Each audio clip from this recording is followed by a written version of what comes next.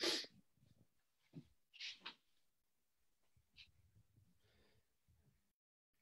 check him.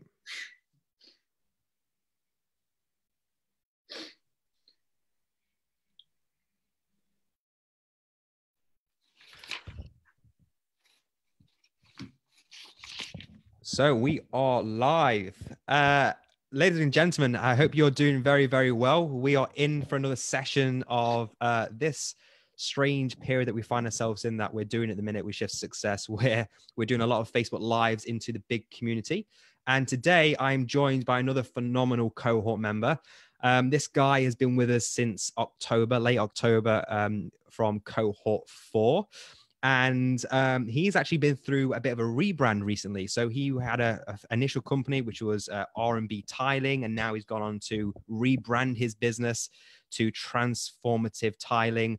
And he is absolutely grabbing business by the balls. So he's going to share with you his story, his wins, his challenges, and hopefully going to really empower you and inspire you going forward. So without any further ado, ladies and gentlemen, Ricky Jones. Ricky, how are you? How are you, Alex? Nice to be here. I am very, very well. Are you enjoying the sun? I am. It's very nice down here. It's very nice. So yeah, no, it's all good. Good stuff. Good stuff. So thanks for your time. And Ricky, what I'd like to start off by asking, so someone who's watching this can get a bit of context about who you are. What force was you from? When did you join that force? And what did you do in the force? Okay, so I joined the Met in 2002. May 2002. I started on Response. So I did about 2 or 3 years on Response, and then moved over to the Borough Crime Squad when the boroughs had them, which was great. It was brilliant. I spent a good few years there. Then it was a natural stepping stone, I thought, and I joined the Territorial Support Group, TSG, probably people may know it as. Again, great times. I met some great people, had some great times. And then I finished the last 4 or 5 years in covert policing, which was brilliant as well. But yeah, so from Response to sort of TSG, with a bit of Crime Squad and covert policing. And I left in December 2018, so nearly 16 months ago. Wow. Okay. How many years is that then? Is that 18 in total? Just under 17. Wow. Yeah, just about 16 and a half years. Wow. It's a long time. Yeah. Great. So before I go on to ask you, why business and why did you kind of leave early and what are your thoughts around that? For those who are watching right now, don't forget to drop a like, comment so we can make sure that you can hear us. And also if you're watching back on replay, don't forget to type in replay as well. So Ricky, 16 and a half years in, your pension's probably at sight, I'm assuming. You're on the other side now, you're going that way. Why did you start thinking about business? Okay, it kind of come out of the blue, really. Some things were developing in the job and with some close friends of mine that obviously I won't go into, but that kind of changed my outlook on the job. I love the job. I used to live and breathe the job, as I'm sure many people do. But it just suddenly started to switch, and it wasn't going the way that I'd anticipated it to go. I wanted it to be my career. I wanted to do my 30 years, but it wasn't going that way. Now, I'd been in the leisure industry before that. I didn't really have that many. I know we've all got lots of skills, but many hands-on skills, So my friend, who was a fireman, we said, why don't we just learn a trade? I thought, that's a great idea. I've done a bit of work with my dad in the past. He's been in the building industry for years. So I've grown up seeing him working in the building industry, and I thought, what? Yeah, if it all doesn't pan out in the job, then I've got something to fall back on. So 8 years, 8 years, about a month ago, we done our initial training and started up as R&B Tiling, and and it sort of went from there. So it was mainly, I started to fall out of love with the job. And you've probably heard that many a time before. Yeah, absolutely. So basically, just to go back on that, you're 6.5 years in, something's happened in the job where you just start to feel like, you know what, maybe I don't want to do this the rest of my career. And you and a friend who is a fireman, you said? That's right. Yep. Then decide to go into a trade, and that trade is tiling. Yes, tiling. And then you both form a company, and then you get to work. So when you actually start your tiling business, are you working full time in the job at this point, or do you leave first, or what's going on in that situation? Okay, so no, I'm still in the job. So initially it was just to top up the monthly wage, basically, because at most you may get 3 days off, depending on what shifts you were working. You may at most get 3 days off. Now, I was fitting bits and pieces on them 3 days off. Whereas Ben, my mate, he could do a lot more because they do different shifts. I was doing work before going on to lates. Then when I was finishing earlys, I was going to price jobs and stuff like that. So I was basically working 2 full-time jobs. Okay. I was still full-time in the police. Yep. And still trying to build the business. Great. Okay. And did you find yourself, because you've obviously transferred into business now, did you feel like you was enjoying business more, or, did you just feel like you was earning more money now, or just was it due to time and you chose business? It's initially, I'm not going to lie, it was to top up the monthly wage, with the extra money, and things like that. But as time progressed, and it built and built and built, I got a different outlook. That maybe this is the way to go.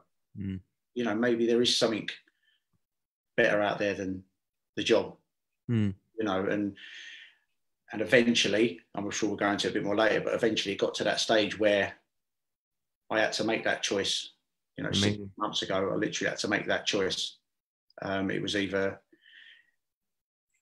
stay in and face the consequences, or get out and do something about it. Amazing.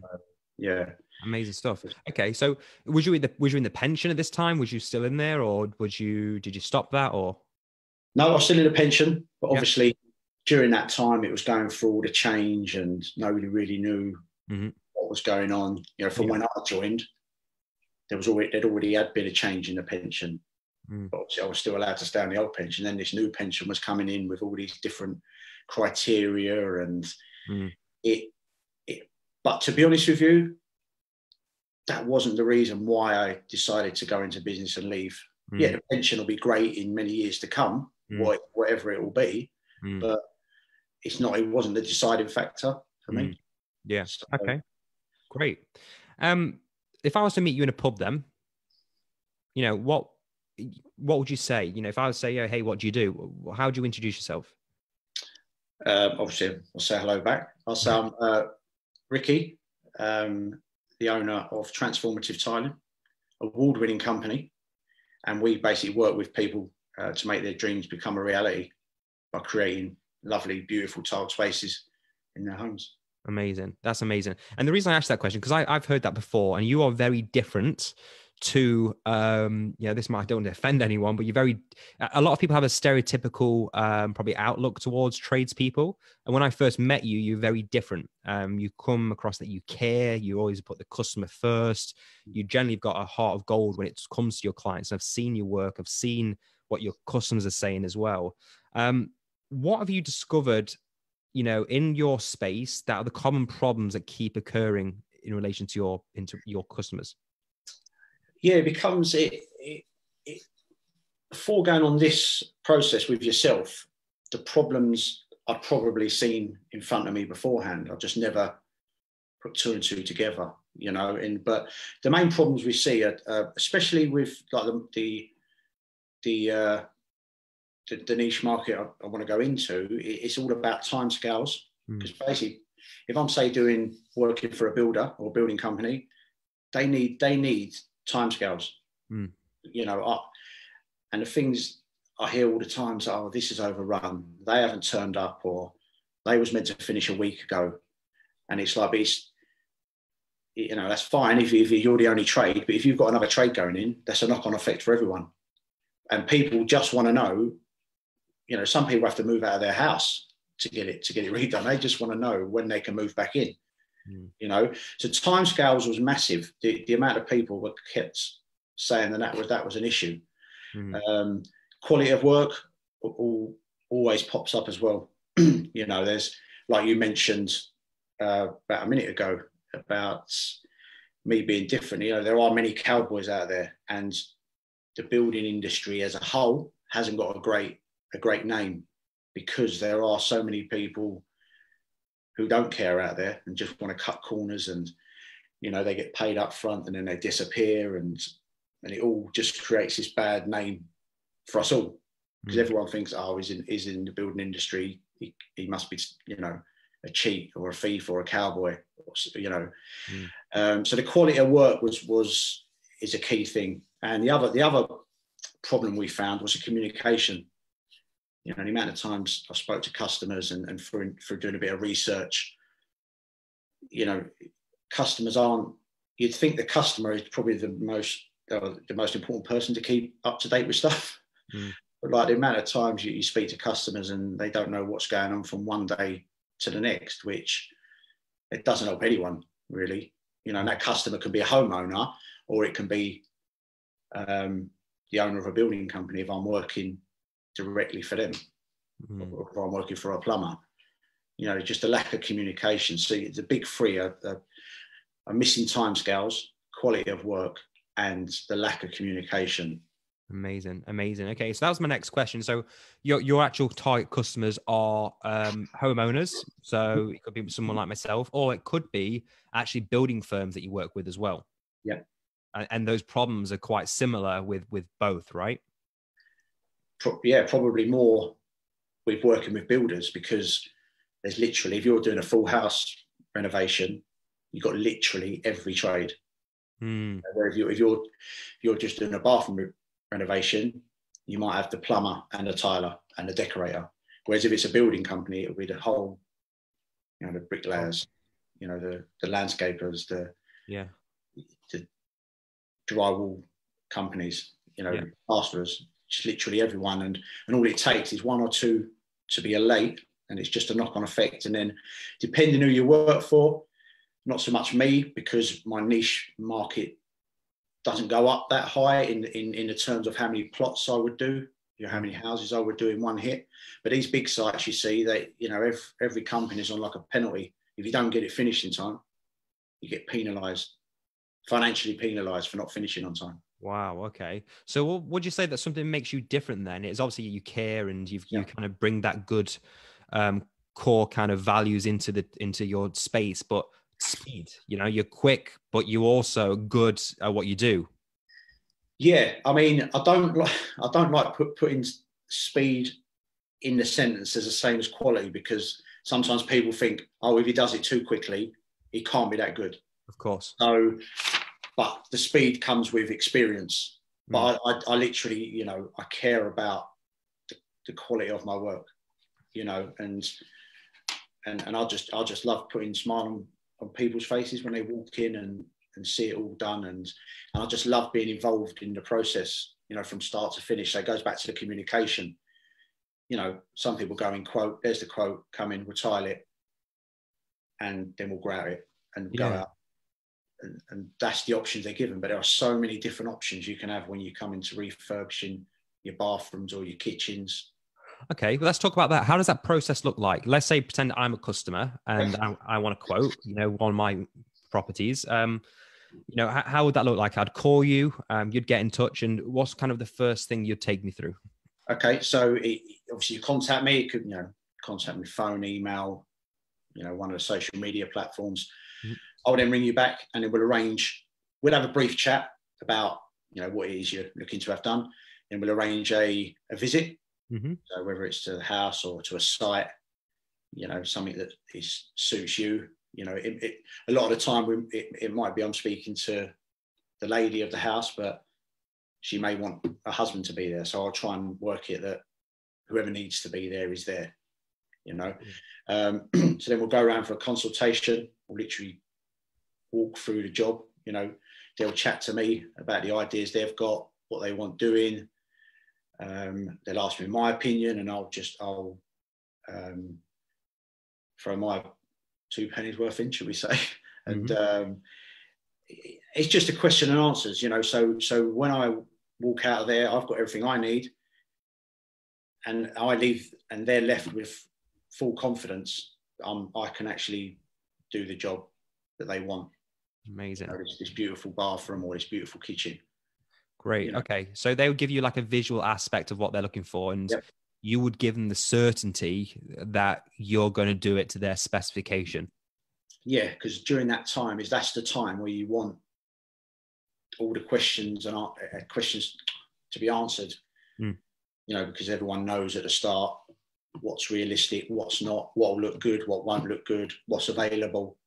That's what sometimes you hear that people go in and say they're there for like 5 minutes. I don't get me wrong, I'm not there for hours, but I like to spend a bit more than 5 minutes so that we all get to know each other, and I actually know what they want. Right.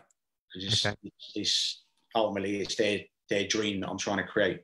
Amazing. So would you go through like things like grout color, the type of tiles, the shape, where they want the tiles, what kind of angle they could put them on? Did you walk through all that? Yeah. So we'd obviously look at the space.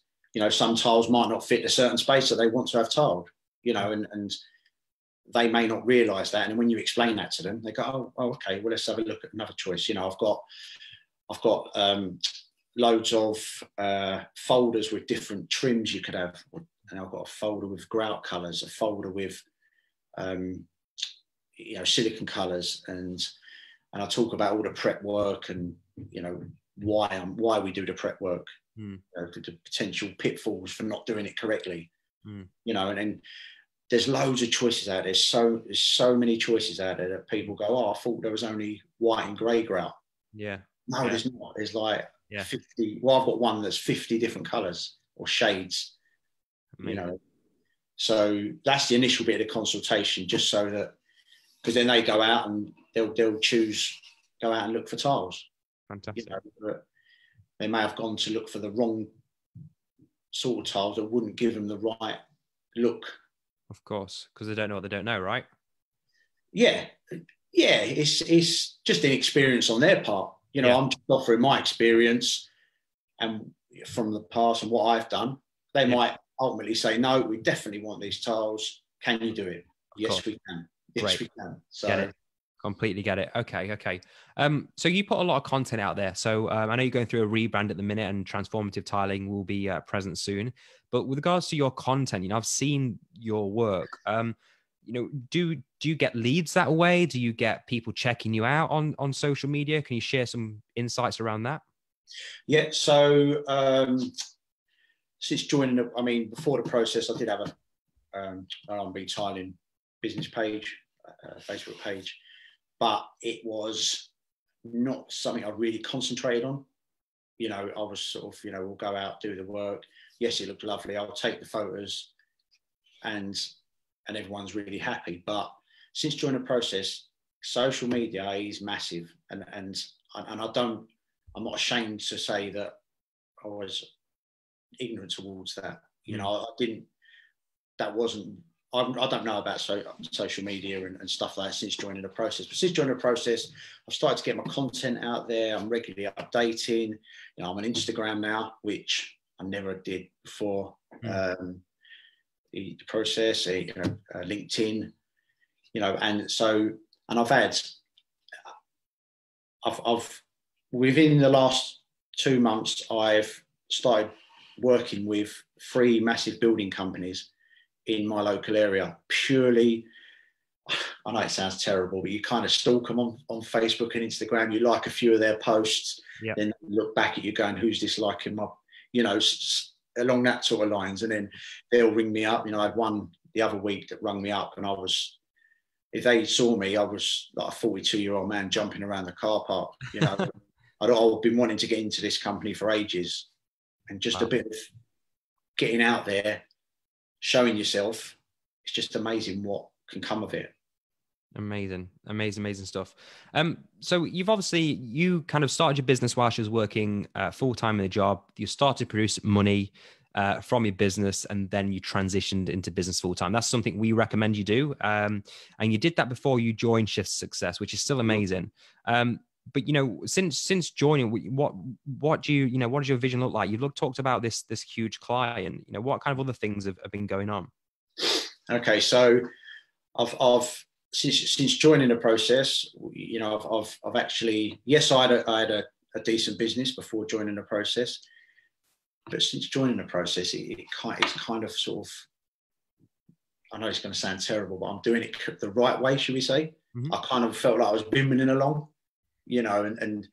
and sort of waiting for people to tell me what to do. But now I'm sort of taking initiative and doing it myself with the help of you and the other mentors, and the other cohorts are phenomenal. The advice you get from everyone is phenomenal, and building these relationships with these building companies. I work for 6 or 7 different plumbing companies as well now. I work for 5 massive building companies in my local area, on top of my, the regular bathrooms and kitchens I get from just normal leads. So I'm not going to lie, I reckon since, within the last year and since joining Shift Success, I reckon I've doubled my amount of leads that I get. Yep. Yeah, you don't convert everyone, but that's the nature, that's business. But it's at least doubled, I reckon, the leads I get just from being out there and doing things the right way, and saying the right stuff and doing the right stuff and presenting yourself correctly. Amazing. So talk to me about the award winning that you won. Talk to me, how did that come about? Okay, so it's kind of a local thing. So you'd have, like, in Ware and Hertford, you'll have your local nominations, and then, say, where you may live, you'll have your local ones as well. All around the country there'll be local ones, and it's based on, like, your quality of work and your reviews from customers and what they have to say about you. Yeah, so that was the nominations went in December, and in February we got the results. I was the winner in the Ware and Hertford area, the local area, and the massive one, which came as a shock, was I won the national award for UK home improvements. And I didn't expect that. How did that make you feel? I know this is an amazing thing, but to give us some context to it, you're now being recognised for your beautiful craft. How does that make you feel? Oh, it's even 8 years on, it still makes me, I don't know, it still gives me a buzz.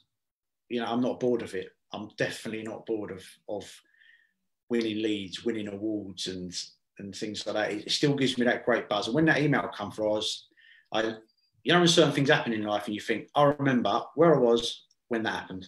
I know exactly where I was when I got that email. And, like, I couldn't ring my wife quick enough just to say, what I was overwhelmed with it, because it's just someone else or something else recognizing your ability and your skill and your business. Amazing stuff. So what year did you actually start business? What year was that? 2012, April 2012. Wow, 2012. Okay, so you've been building up, and then in 2018, that's when you left the job. I believe you as well, you are approaching the 6-figure mark in revenue. Yes. Pretty cool. How does that make you feel? Knowing your wages in the job, knowing that you was paid there, whatever that was compared to now, how does that make you feel, the differences? In what, in lifestyle, or just the value? Like, you're paying thousands of pounds for someone's bathroom compared to, your actual wage. These people are, it's massively different, because I was paid a wage in the job, and I did love the job, and I will always love certain aspects of the job, but people are parting with their hard-earned cash so you can create their dream bathroom or their dream kitchen, that they're going to walk in every day and go, wow, yes, we made the right choice. They go out to work to earn that money to give to you. It's it, you know, every time I win a lead, every time I see the money transfer into the bank, it still gives me a buzz. You know, whether it's a small job or a massive job, I still get the buzz and, you know, celebrate with, you know, depending Amazing. on what you know what it is. Good stuff. No, amazing. What are some of the mindset differences you've experienced from working in the job to in your business? Okay, so without going into it too much, so I was doing 2 jobs in effect for 6 years, and that had a massive strain on my family life. Me personally, I, you know, without saying 100%, as close as I can get, I reckon if I was still in a job and doing the tiling at the same time, I would have probably either had a nervous breakdown and or probably lost my family. That's the truth behind it. Yeah. Because I wasn't around. I was too focused. Because when I get something in my mind, I'm quite focused with it. Now, being in a job, obviously that's got its own stresses and strains anyway. But then trying to build a business on top of that, you know, people are going, "You're crazy. What are you doing?" And then, you know, my wife would say, you know, "You're never around. You know, you're missing out on stuff with Becky. You're missing out on family time." And to me, family, you know, I had a pretty decent upbringing, you know, but family's everything to me. Would you say you have more time now you're in business? Oh, loads more time. I can choose. I know this sounds a bit arrogant, but I can choose what I want to do. I'm my own boss. You know, yes, I will still have to go out and earn some money and do my job, but you know, the sports days, the school plays, you know, picking up early from school because my wife works, you know, I'm taking the stress off the family as well. For me, just being around and loads more time. Loads. Wow. Amazing. Okay. And what sort of skill sets have you transferred from being a police officer into your own business? I think as police officers, all police officers, we've all got massive skill sets that we probably don't know we've actually got, you know. And I think my wife hit the nail on the head. You know, when as a police officer you can walk into a situation and have straight away you just ooze authority.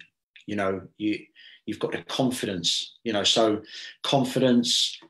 I can talk to people. You know, the amount of different situations you in the job that you have to adapt to talk to different people. You know, so going to actually speak to a client about a bathroom shouldn't really be up there with what you've dealt with in the past. But you move them skills across about, you know, problem solving. You know, you do come across problems that can't be helped, or but you can moan about them, but they're not going to go away. So it's just how you adapt to them problems. You know, communication, chatting, you know, like I say, chatting with people. And it just being myself, you know. I wasn't myself, and I love being myself. You know, I'd like to think that quite a nice, chilled out kind of guy. Yeah, we have our moments, but I'm happy. I like being back where I was when I first started the job. Amazing stuff. What would you say has been one of your biggest highlights so far? I know you've had a few, but if you had to pick one, what is that? I know we got the awards, which was huge, and we was going to have the ceremony, but obviously COVID-19 paid to that. So hopefully that will come in later on in the year. But some of the highlights, or the main highlights, is reigniting the partnerships I had with building firms 3-4 years ago. Whereas because I couldn't commit to their work. Yeah. You know, I couldn't say, I've got 2 days off and then I'll be back in 5 days to finish off. It kind of didn't wash. So building them bridges again. You know, I've gone back to 3 or 4 different firms who I used to work with in the past, and I'm now working for them properly. You know, that for me, that's a highlight. That's massive for me, because, you know, before this process, and, you know, got to get yourself out there, you know, your content and chat to people, I probably would have lost them to somebody else. So it might not sound like, obviously, the awards, but that might not sound like a massive highlight. But for me, that's massive. That's huge. Yeah, I love it. Okay. What's your vision for your future? You know, where do you see yourself? You're growing quite fast. Where would you, you know, are you hiring? Are you recruiting? Are you, you know, you're obviously going into building firms now. What's next for Transformative Tiling? Next is to be the #1 go-to tiling company in my local area and surrounding counties of where I live. I spoke about my dad a little bit earlier. My dad works for me as well now. You know, he's been a massive help throughout my whole life and still is now. You know, it's a bit weird that he's kind of working for me, but we don't look at it like that. We just look at it as kind of like, not a partnership, but we sort of bounce off one another.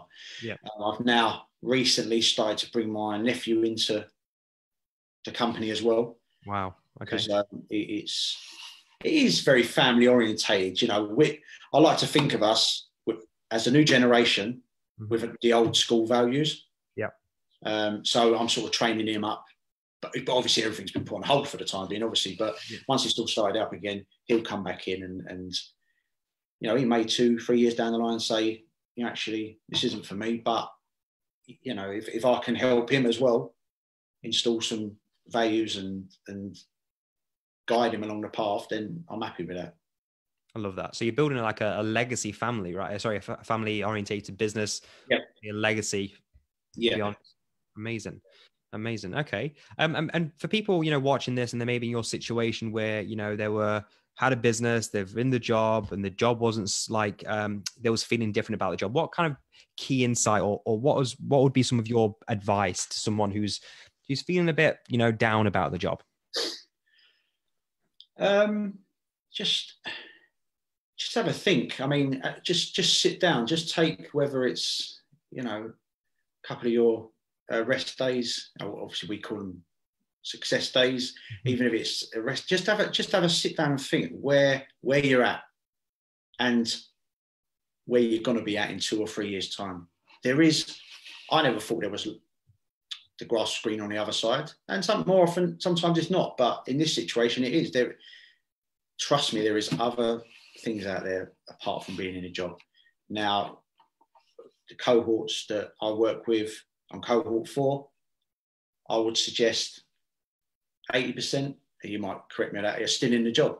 Correct, you know, and some of them want to stay in the job, but some of them are looking to come out of the job, and then they're doing something about it. You know, the amount of people you hear moaning the job, but then like they don't do anything about it. I used to be one of them. 100% I used to be one of them, but I eventually did do something about it. But have a think that where you are at now and where you're going to be, or where the job's going to be in 2 or 3 years time. You know, there is stuff out there if you really want to push for it. There's always stuff out there if you really want to push for it, but it's down to the individual person to go out and actually do it. Amazing. Great advice. So where can people reach out to you? Where can people connect with you? Where can people, you know, chat to you if they need to? Okay. So at the moment, we're still operating, should we say, under R&B Tiling, which will very soon become Transformative Tiling. I can't wait. Just waiting to get everything into place. So we are on Facebook under the R&B Tiling. Probably the best thing to do is to add me as a friend on Facebook, which will be great. And then one can keep you regularly updated with what's going on with the Transformative Tiling. Then once the page is up and running, you can then come and like the page and see some of our fantastic work. If you want to drop me a email, it's r.btiling@yahoo.com. That will change. But as it is at the moment, that's that. And again, just message me on Facebook, and, you know, even don't matter where you live. If you've got any questions or you're uncertain about stuff, just give us a shout. Amazing stuff. Ricky, you know, again, I say this with the co-members we've been speaking to and every co-member, but, you know, myself, the team, really proud of you, and the cohort is proud of you. And I know your family are proud of you for what you've accomplished so far. I know this is the start of your journey with Shift Success since October, and you are smashing it. And we can't wait to see you flourish beyond this. So again, thank you for your time. I really appreciate it. And if anyone's got any questions for myself or Ricky, please do ask away. More than happy to. And yeah, thanks so much for your time, Ricky. That's right. Can I say one more thing? Sorry, Alex. I know you. So I want to thank you and my family. Thank you as well, because Shift to Success has been some of the pieces of the jigsaw that's allowed us to still be a family. And I know that sounds all corny and stuff like that, but genuinely, if anyone is thinking about doing stuff outside a job or creating a business, please go to one of these quick start days. You'll be blown away. Sorry to throw that in there. I probably should have thrown that in there. She's trying to make me cry live on Facebook Live. What are you doing to me, mate? No, it's been phenomenal. So I do apologise. No, mate, thank you so much. And we're so proud of you, and we can't wait to see you flourish, mate. Really can't. Like I said, if anyone's got any questions for Ricky, please do let us know. We're more than happy to answer for them. And everyone who's watching, please stay safe during these times.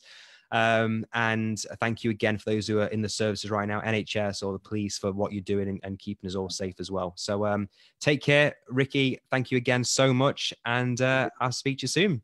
Take care. See ya. Bye. Bye. Bye.